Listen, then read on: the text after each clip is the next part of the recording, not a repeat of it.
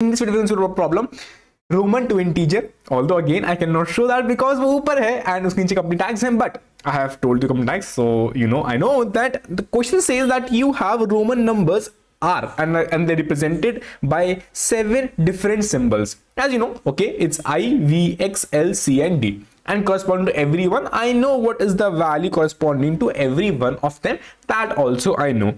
Now what the question says is that you will be giving some Roman numeral, you have to figure out the corresponding value. Bhaiya, how to do that? So mapping of a Roman numeral to the corresponding number they have already given. So in general, let's say if they are written xx, so x is 10, so 10 plus v is 5 plus I is actually 1, so it will be a 27, and that is what they have also written. But there's a catch. In Roman numbers, you also write some numbers that it is not in order. It is that, okay, if I want to write a, let's say 4, I want to write a 4, then I don't write 1 1 1 1. I don't write it. I write it like that, I and V, which means for some specific numbers I have some pattern out, and they have also given that pattern also. It says that I can be placed before a V, which is a 5, and X, which is a 10, and it can make a 4 and 9. So in case to make a 4, you will actually place a I before a V. In case of 9, you will place a I before a X. And the same way to make a 40, you will place a X before a L, 90 X before a C. To make a 500, sorry, to make a actually 400, you will place a C before a D, and also you will place a C before a M to make a 900. So these are the cases which you will actually be making out. So you saw what is the special in this cases, like what is the special, like usually, okay, you have a X V 1 1 or VII. Now what is some special? You'll see smaller number, which is actually I. You'll see I corresponds to 1. Again, when I say small number, I mean corresponding to their mapping. I will maintain this mapping itself from Roman numerals to actually their integer values. I'll maintain that. Now smaller number I placed before a larger number, which is V or a X. Then I'll subtract that number from the value which is the larger number. So I'll subtract this number.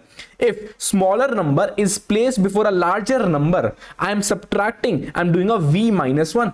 That is what it shows, right? All these things. I'll do a X minus I. I'll do a L minus X. I'll do a C minus X. I'll do a D minus C. I'll do a M minus C. When a smaller number is placed before a larger numeral, I'm subtracting that to get the actual value. But in this case, you will see, okay, the number is greater or equal. Okay, it is equal.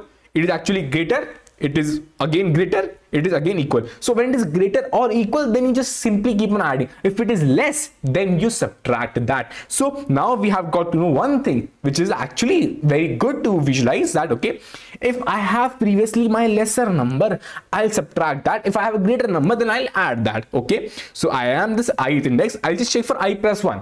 If something else extra ahead of me, if it is more, oh, I have to subtract myself. So next I'll check, okay, it is a C. Oh, C is less than M. C is less than M. So simply add M. Add M. Now when I say add M, you will have a mapping. You will have a mapping from these alphabets mapped to these numbers. So you will have an unordered map in which you can hard code these 6 or 7 variables which you have right now here. Now, okay, next I can go on to my next step, which is C. So again, I'll just check CM. What is there? Okay, I'll subtract. C is actually less than M, so you have to subtract C, right? So I'll subtract that C. Okay, great. Now I'm M at, oh, M is more than X, so simply add corresponding to your M. Again, the current answer is on the right side, which I am keep on building. Now, okay, X is actually less than C, so subtract the value of X. C is actually more than I, so add the value of C.